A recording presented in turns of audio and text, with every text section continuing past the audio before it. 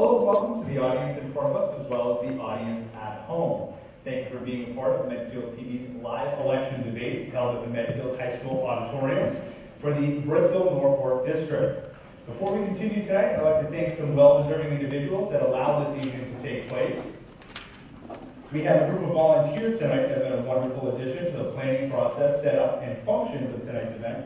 Cheryl Dudley, Eileen DeSorda, Kelly Powell, Chris McHugh, Bonnie Wren Burgess, and a senior here at the Medfield High School, Caitlin Sheehy.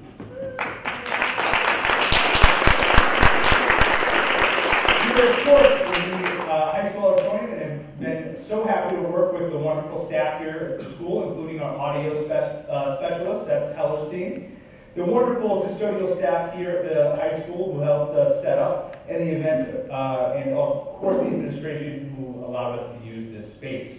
I have an amazing staff who's filming this event and a live selection meeting at the same time. So we have, if you're watching on our government channel, you're watching the selection meeting on Comcast 22 and Verizon 45. You're watching Rachel Ferrulo, who is at the selection meeting right now. On camera 1 up top, he's covering the live stream for our viewers on YouTube, is Eric Giselle. We have Olivia Duvall, who's also a senior here at the high school. And we have Hong Lee Bruno on camera 3. Introducing our wonderful people on stage with me tonight, we have 3 panelists from the Hometown Weekly, Amelia Torello, the chairman of the school committee and a member of the Medfield Coalition for Suicide Prevention, Anna Mae O'Shea Brooke, and we have from the Medfield State Hospital Planning Committee, Gil Rogers. And of course, what would this night be without the candidates for tonight's debate? State Representative Denise Garlick has joined us. She's off stage to my left. She'll be delivering a speech here tonight. Our 2 candidates that will be debating are incumbent Representative Shawn Dooley and candidate Brian Hamlin. We'll also have 2 Senate candidates, our incumbent Senator Paul Feeney and candidate Ventura. And finally, I'm the moderator for the evening, General Manager of Medfield TV, Brett Boyer. The format and the rules. The format and the rules of this debate are as follows. We ask the audience to remain silent throughout the debate, and we appreciate your cooperation with that request. Each candidate will receive 2 minutes to answer each question, with a 30-second rebuttal to the candidate who answered first, with each which will be timed by one of our lovely volunteers. The candidate's order has been selected prior to the event tonight and will rotate through as the event goes on. Each candidate will have an intro and then follow that with questions from our panelists. From there, we'll have an intermission where we will collect questions from the live audience in front of us. After the audience selection, the candidates will each have a closing statement and we will close out the section of the debate. We'll have an intermission for 10 minutes and we will return for the Senate candidates who will repeat the process and close out the evening. Our order tonight is incumbents first, and then our candidate will be second. So, without further ado, I have the pleasure of introducing our first part of this debate tonight, is our state representative of the 13th Norfolk District, Denise Garlick. Denise.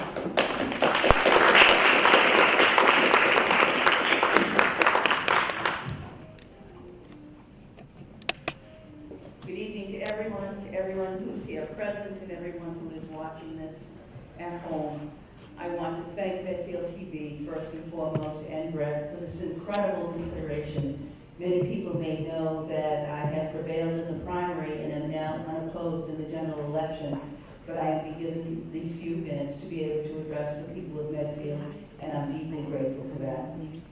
I wanted to say to all of you as we begin this evening that Pittsburgh is hundreds of miles and just a heartbeat away from Medfield.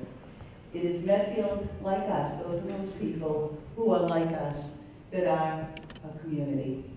Tonight, as we discuss issues, let us not forget our greatest shared value. In Medfield, our greatest shared value is our sense of community. I want to express my deep appreciation to all of Medfield for the honor and privilege of being one of your state representatives. And I want to express my gratitude to the voters of Precinct 1 and 2 for their strong support so that I could prevail in the primary and stand before you in the general election. As you may know, Medfield has 2 state representative positions. I represent Precinct 1 and 2. I am uncontested in the general election, but always responsible and accountable to you. I wanted to briefly give some examples of my work on the behalf of the people of Medfield and hope that you will see that this work is worthy of your attention and your vote. A state representative serves as a vital link between the town and the state. For Medfield, that link will be valuable as we move forward with the Medfield State Hospital Reuse Plan. Additionally, senior housing and housing for veterans and vulnerable populations is a major focus of conversation and energy and attention in the town of Medfield. And the ability to work with the state agencies and to be able to leverage resources will make a great deal of difference as we move forward navigating all the state laws, agencies, and resources that will take place in this process. And also for Medfield, with great courage, has taken on the issue of mental health and suicide prevention. With my fellow representative and with the great leadership of Senator Paul Feeney, we were able to leverage $30,000 worth of money from the state budget to support our Medfield Suicide Prevention Coalition. It is the heart of the community taking on hard work, and the strength of the state and the motivation of the community makes a major difference. There's also a strong link that happens from the representative to the state on behalf of the community, and then on the behalf of the representative from the state back to the community. And for all of you, I hope you feel that it is my work as the chair of the Joint Committee on Mental Health, Substance Use, and Recovery. The 2018 opioid bill that you are hearing talked about pretty consistently in the press right now, that deals with prevention at the community level, in partnership with the synergy of the schools, deals with enhancing our behavioral health system. Behavioral health is mental health and substance use recovery together, and deals with care and treatment, and calls for treatment for individuals at the time they need it, at the place they need it, is the work of my committee. That work makes a major difference in our Commonwealth for 6 million people, and it makes a major difference here at home in Medfield. The town of Medfield is strong with caring, committed individuals serving in staff, elected, appointed, and volunteer positions. Incredible individuals. It is my pleasure to work with each and every one. I am proud of the town of Medfield, and I love the people of Medfield. I humbly ask for your vote and look forward to being of service in all of our endeavors together.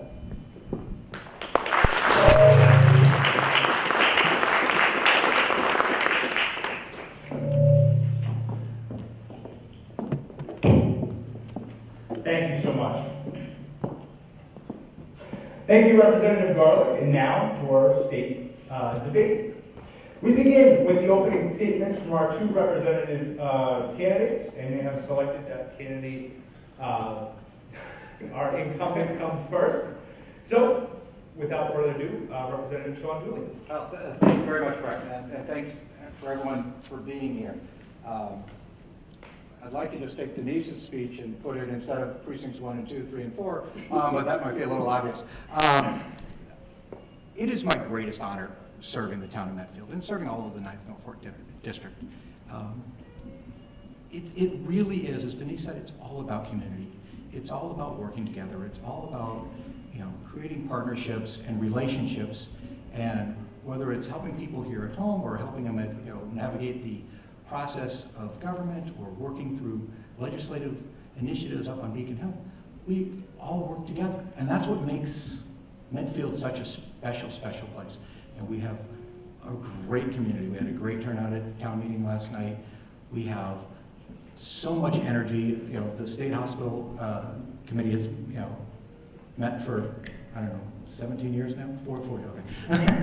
And it's been such a great experience getting to know all of these people, and it is truly my honor to serve, and I hope I get to continue serving. Denise and I work great together. We balance each other really well. I'm not saying she has any strengths, but her strengths plays to my weaknesses, and it's been wonderful. And so thank you very much for the opportunity. I hope I can earn your vote this November, or currently during the early voting season. And that's it. Thank you very much.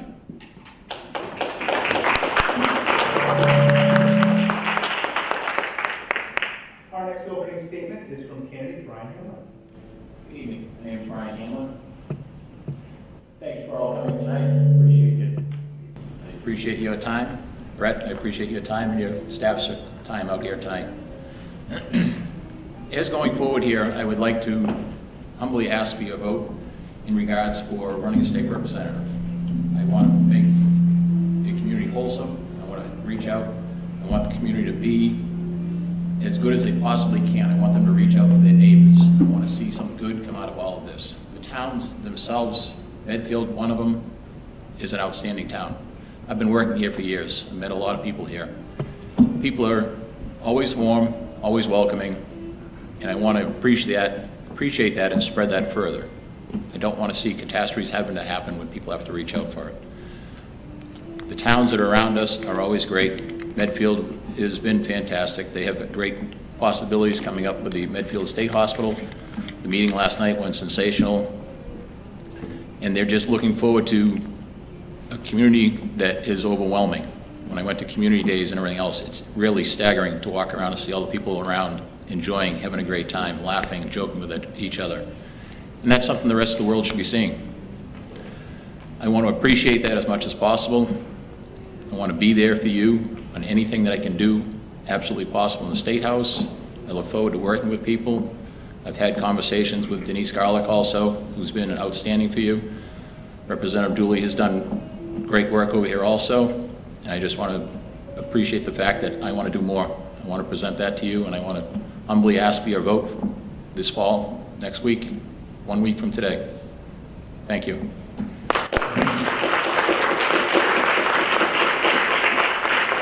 Now we open to our panelist questions. Our first question coming from our media source, Amelia Torello, answered by candidate Hamlin. Hi, so my question for you guys is, what role do you see the press as having in the electoral process? Candidate Hamlin? Press will always have the information that's available for people. They need to get the explanations out there for them, the process that they need for having a good education on their voting.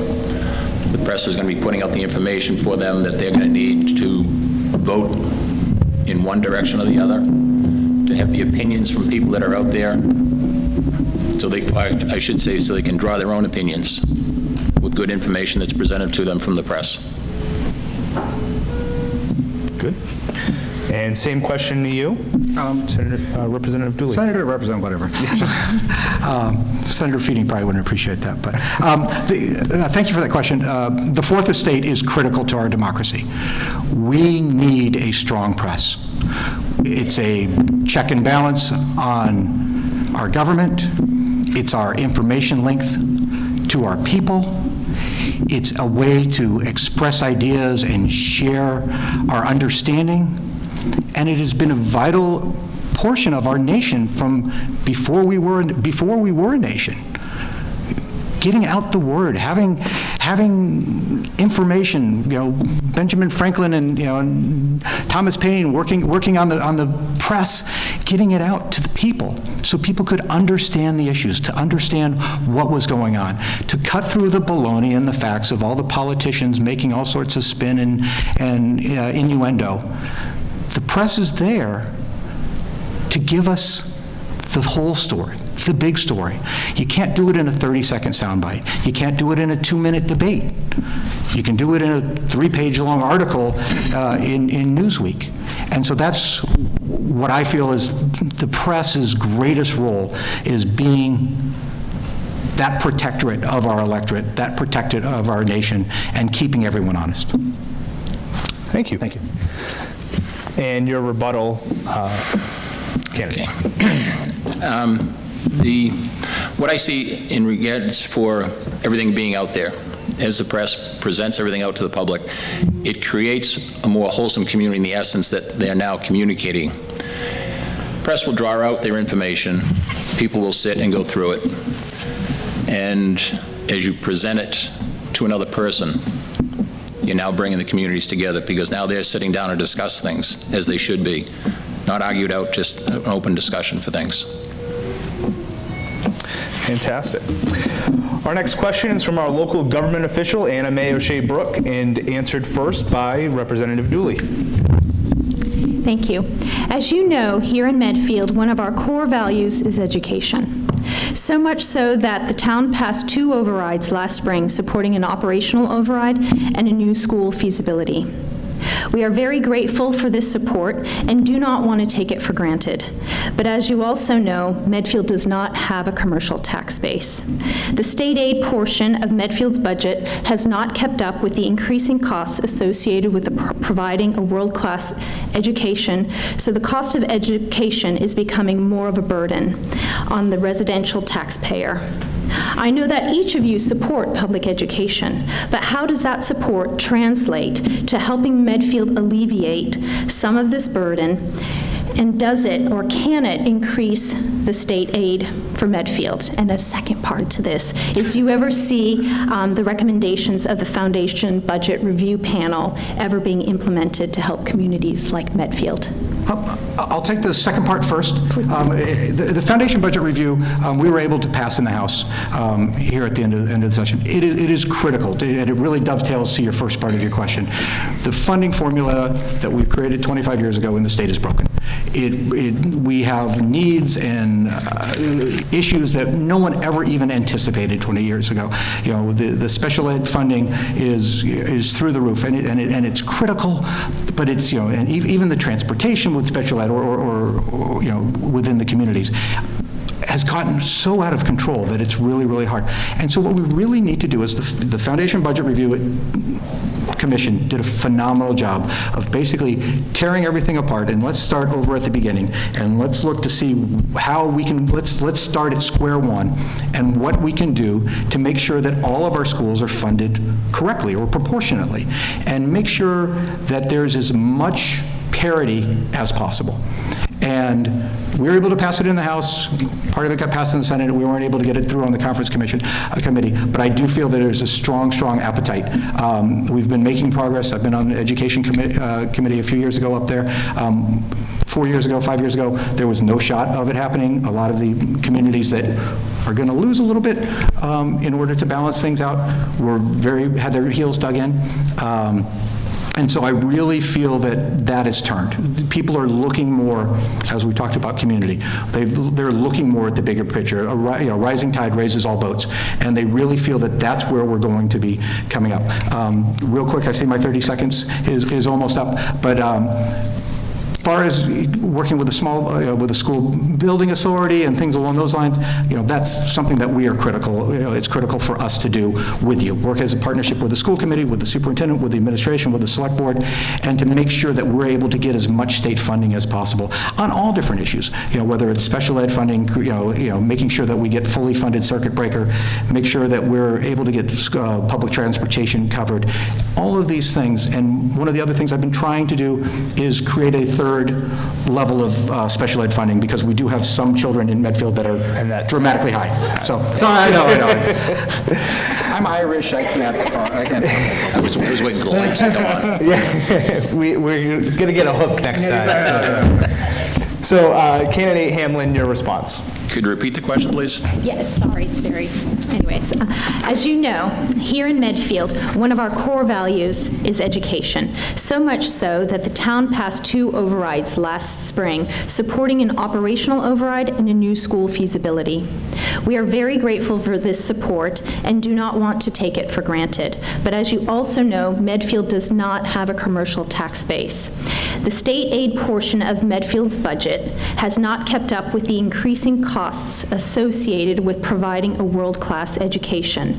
So the cost of education is becoming more of a burden on the residential taxpayer.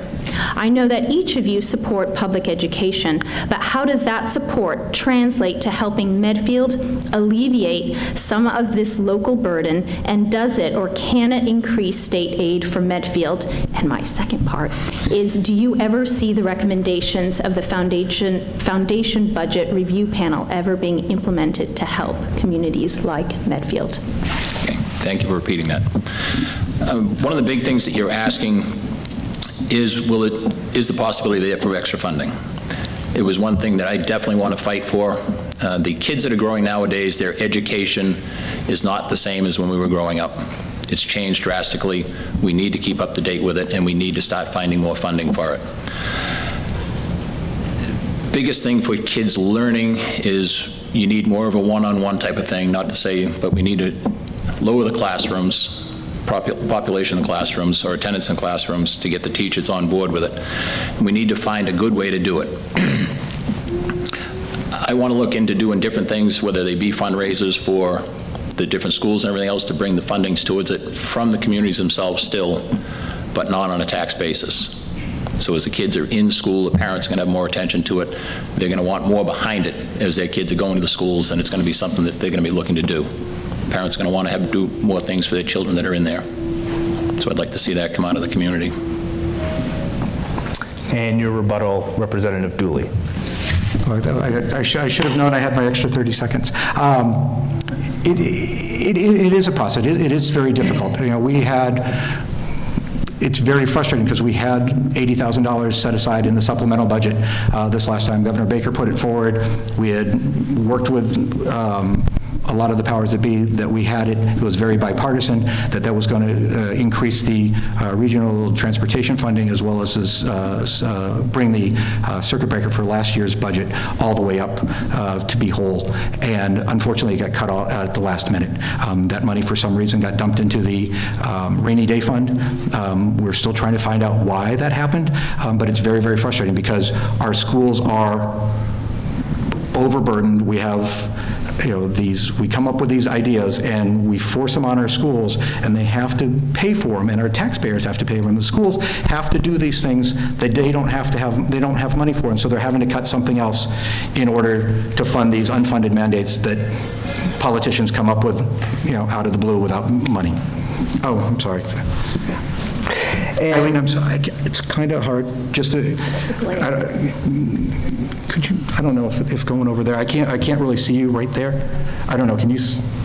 Or maybe I'm just getting old and my eyes are lousy. If I see it, I'll okay, yeah, let me know, please. And our panelist, our local resident, Gil Rogers, has the next question with the first response coming from candidate Hamlin. Thank you. This is a little different question, but I think one that affects everyone here. I think that there's an imbalance between the infrastructure that's in this area, the highways, the water system, the sewer system, and the growth, the enormous growth that's taking place in housing. And I want your reaction to, first of all, do you agree with that hypothesis? And then secondly, what to do about it? Getting around Medfield in this area by car, which is the primary means of transportation, is becoming increasingly difficult and frustrating. Getting to 128, to 95, to Route 9 is becoming a real problem in the morning and in the evening. I live on North Street, and I find in the morning, starting at, I don't know, 6:30 in the morning, up until after 9, it's just a stream of traffic that's going on. It's hard to get out.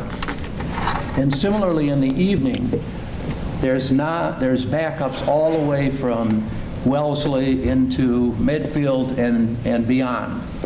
So the infrastructure, in this case the transportation, the road system, is out of balance with what the growth is in this area. And I don't think it's only transportation. I think the same kind of thing is growing with respect to the water system, the water supply system, and the sewage handling system in this area. So it's an imbalance between infrastructure and growth. And while I'd like you to, first of all, see if you sense that same hypothesis, that same problem, and if so, what are your suggestions? What can be done about it? Thank you. There is no question the population is growing. The streets are getting more crowded. If you live on North Street, you're lucky to get out of your driveway, I believe, in the morning. There's a few areas that are very tight. I drive through Medfield all the time. We do a lot of work through the area and everything else, so I sit in that traffic that you speak of. I mean, you need to work on the infrastructure in regards for the lighting systems and everything else. I know they were at the meeting last night, they voted down speed limits and that. Speed limits aren't going to do a lot for it, but we definitely need to keep our eye on water. We need to keep our eye on the sewerage. And the streets are definitely something that need to be worked on. They are old, they are outdated, we need to keep things up to date with it. So it's an infrastructure that needs to be watched in all aspects for the safety reason and for the ease of everything. The flying cars are coming along, they're not coming quick enough. It's something that has to be watched over all the time in regards for what's going to be happening in the community, because you need to place out more time for it. We need to keep an eye on things for the roads and keep an idea for it and set up a master plan for it to get things going, to open up areas that are congested. Definitely need to. Agree with you 100%. I mean, you don't have to be a rocket scientist to realize that watching the Truska trucks drive down Route 109 and chew up the roads, and then also the side roads and whatever other roads that you can happen, that there's a problem with congestion, and our roads are getting beat, our bridges are getting destroyed, and it's not just in Medfield, it's across the Commonwealth.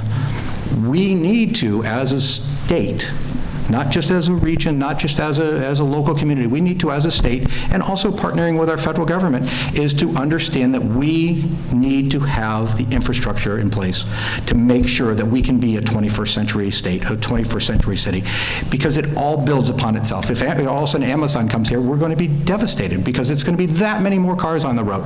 We need to make sure, whether it's creating a new federally state project like a Tennessee Valley Authority, going back to the, back a little before my time, but create these real infrastructures with long-term projects and long-term understandings, and instead of each individual town doing their own little thing and not being in conjunction with the next town over, we need to be able to be partnered a little better and make sure that our roads and our water and our sewers all connect. All right, sorry. And your rebuttal. As you talk about the lack of commercial tax base in Medfield, what needs to be looked at is the larger companies that are bringing the people along for the traveling as they're doing on the roads and everything else. You need to start looking at the tax basis that needs to be spread out from those larger companies that are in there to be dispersed out throughout the communities. If there are residents out of the area, I mean, you need to be pulling money out of there. It needs to be something that needs to be looked at. There is no question. And our final question is from myself tonight. Your position as a representative covers much ground. It changes day by day. It's all the time.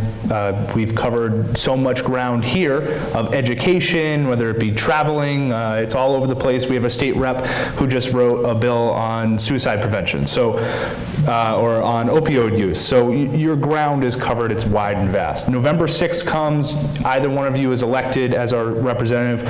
What is the most important issue you see tackling as your day one starts? And that's, your first answer is Representative Dooley. First issue into the new session? Yep. Oh, okay. I would say right now, probably our #1 issue is healthcare.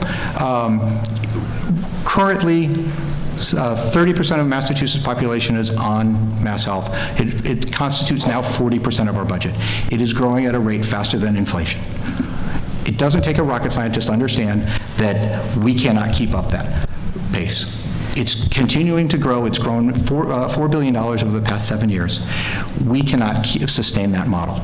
If we want to have roads and bridges, and we want to have infrastructure, and we want to have more funding for our schools, we have to look at our health insurance and make sure that these costs are under control, and also look at different models and make sure that, one, we're getting the best health insurance and health coverage for our citizens, but also make sure that we're covering every single base, and make sure that we are people that are abusing the system, and whether it be doctors or prescribers or big mammoth companies.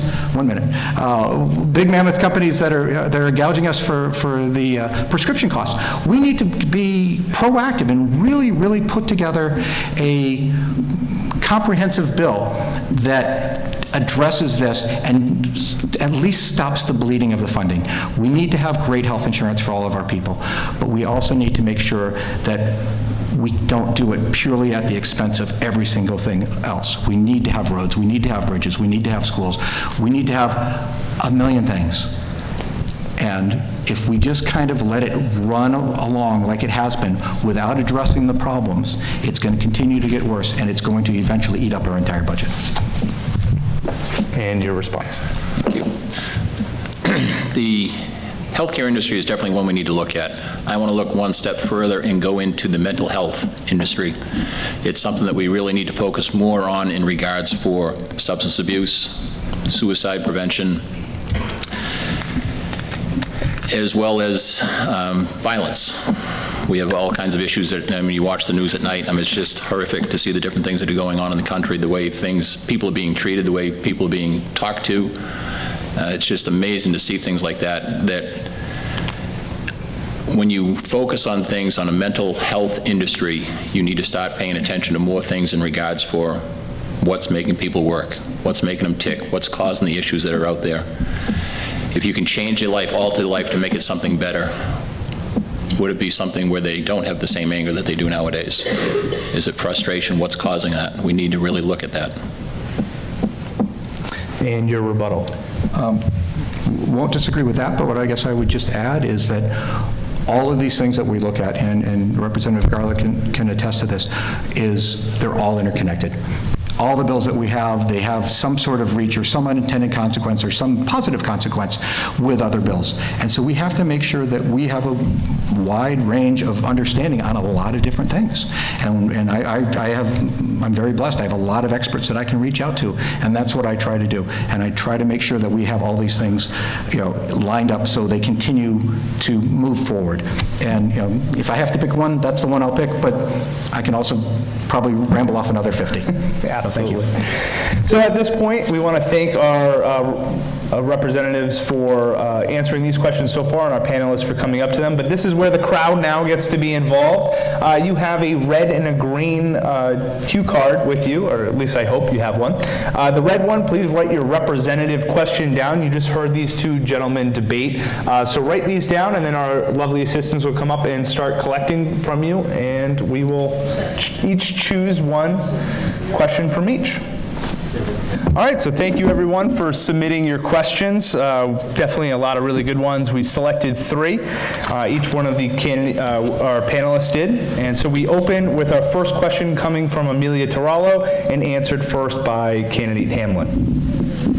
So my question is, access to mental health services, sorry about that, is significantly limited in this state. How do you address this issue?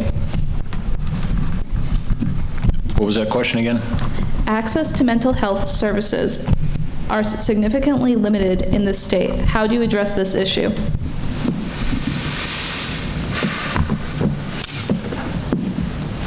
It's something we're going to need to focus on in regards for seeking more help and getting more people out to speak with them in regards for, we need the people to be able to open up.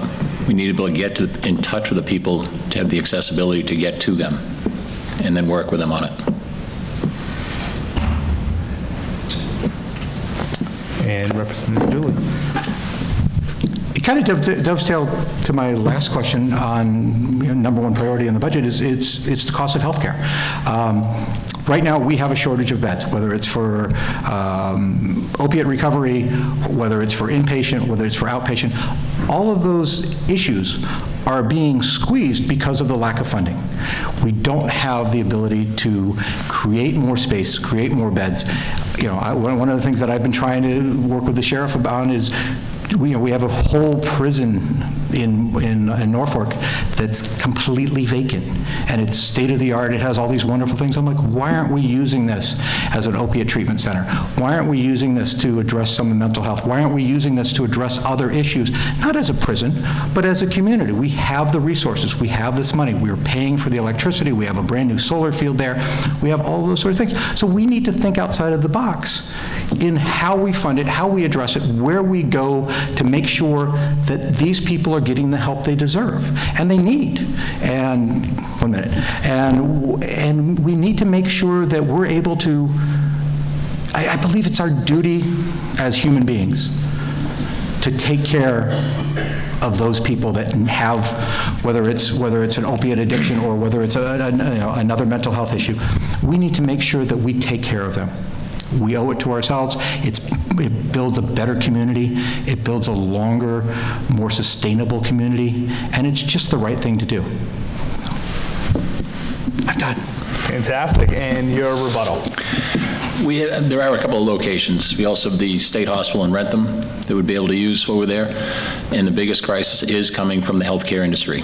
As they look at for the opiate crisis, for alcohol, it's a very limited amount of time that they allow for them for their mental health. As they go through it all, they're looking at days as they're going through things, and now they say, okay, well, you're better now. Mental health industry is telling them that they're better now. You can now go back to your life. They're not ready for that. They need the time frame out there for renewing their life, for getting themselves back on track. And it's something that they need to focus on through the healthcare industry to say, yeah, you're right, they need more than this because they just keep coming back. If we don't address it properly, they just keep coming back. So they need more time frames spent in there, and the healthcare industry needs to pay attention to that. Our next question is from Anna Mae O'Shea Brooke for the representatives, answered first by Representative Dooley. Thank you. Hi. What are your thoughts on question 3 and protecting LGBTQ rights? Question 3, for those who don't know, that's the transgender rights bill. The opposition is framing it as a bathroom bill. I was actually the lead Republican on the original bill, so obviously I'm going to be supporting question 1. I'm going to be voting yes on question 3, and it's just, again, this falls back into just the same as what we've been talking about all night. It's about community. It's about basic human understanding. It's about basic rights. The reason I fought for it and the reason I unfortunately got attacked by the alt-right on it was because this isn't about some bizarre boogeyman that's going to come down and attack our children in the bathroom. This is about human beings and letting them live their lives, letting them live their lives as citizens, letting them enjoy the same freedoms that everybody else has. Listen, if there's someone that's bad and doing the wrong thing, I don't care whether they're transgender, gay, straight, purple, whatever.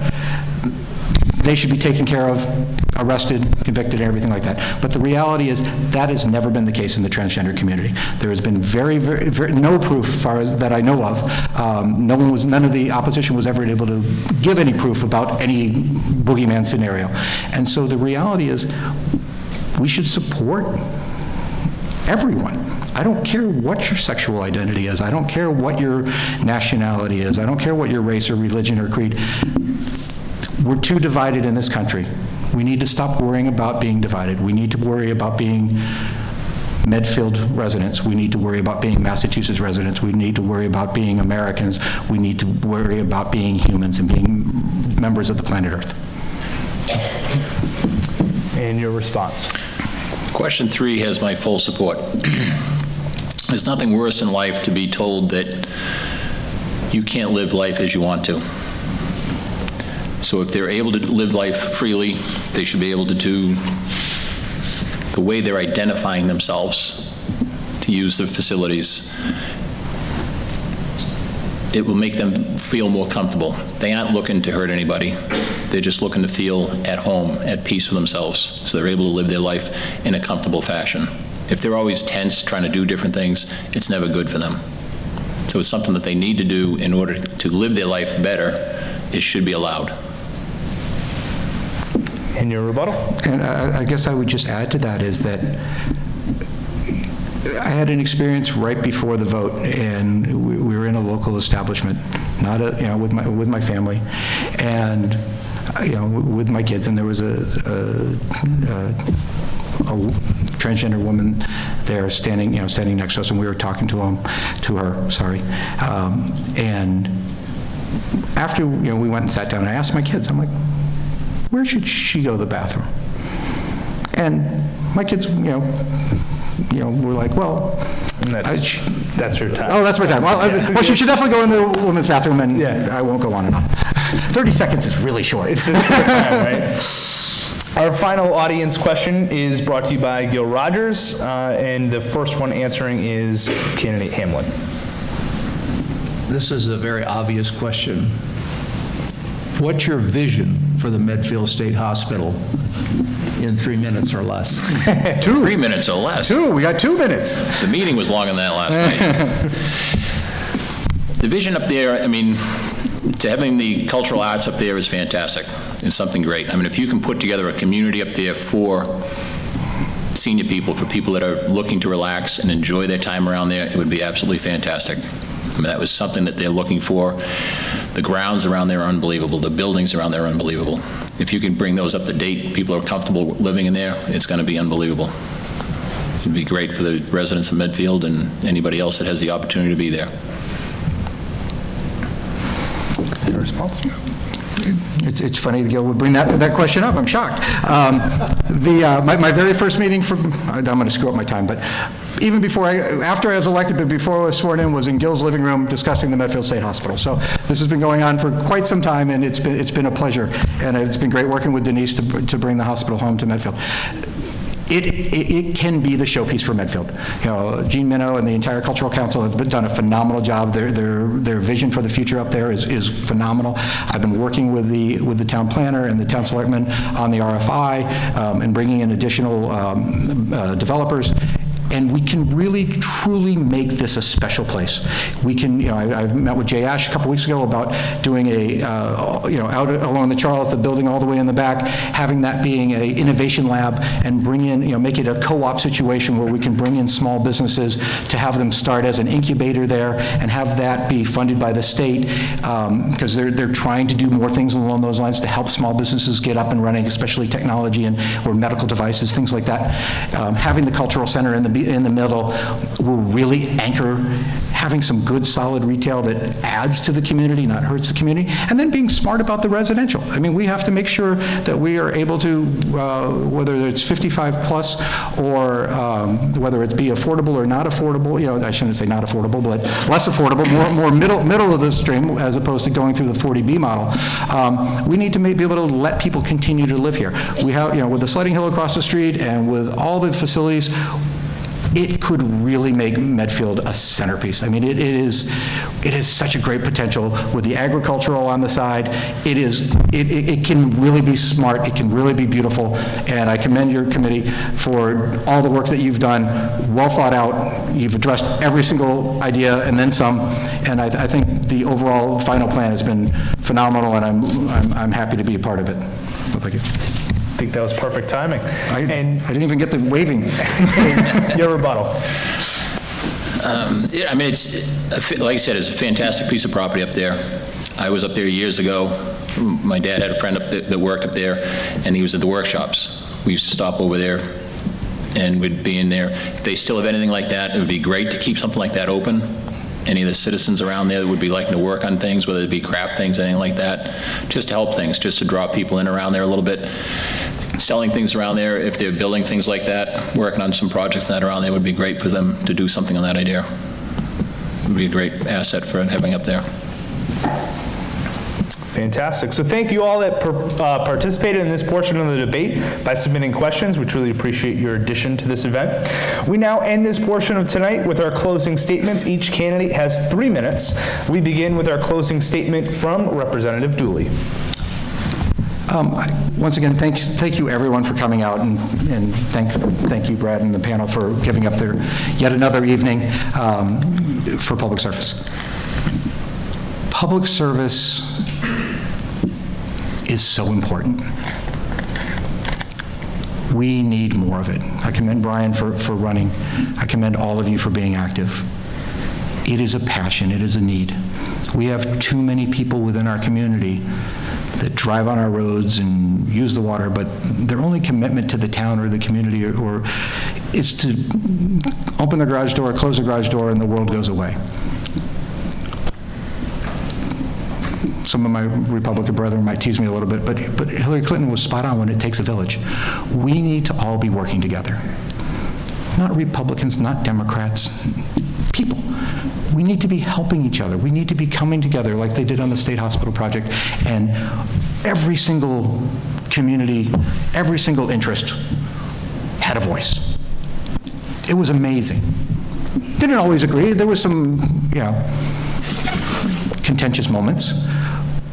But that's what makes government work. That's what makes things work up on Beacon Hill. Doesn't always work, but it's building relationships. It's building partnerships. It's understanding each other's needs, and most importantly, it's willing to compromise.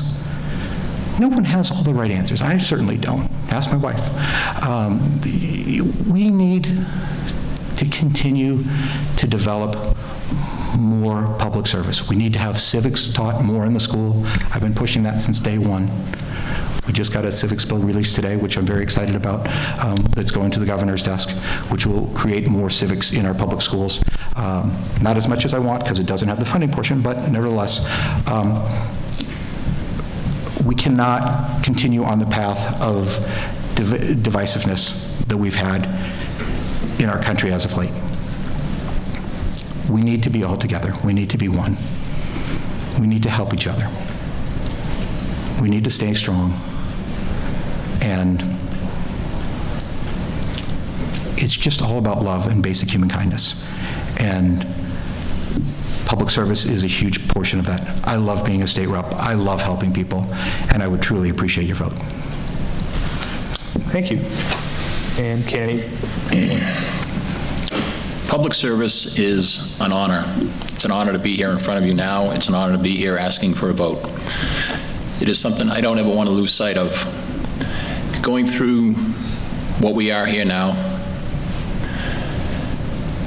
I've been around through different meetings, and we're sitting there to discuss things. Part of the opiate crisis was one, and we're sitting in a group where there was 6 different affiliates around there, from nursing care, from sober facilities, anything on that idea, and they're all sitting around there wondering what we can do to help each other, saying they can't work, one can't work with the other one, they're missing phone numbers. And another group said, we have the phone numbers.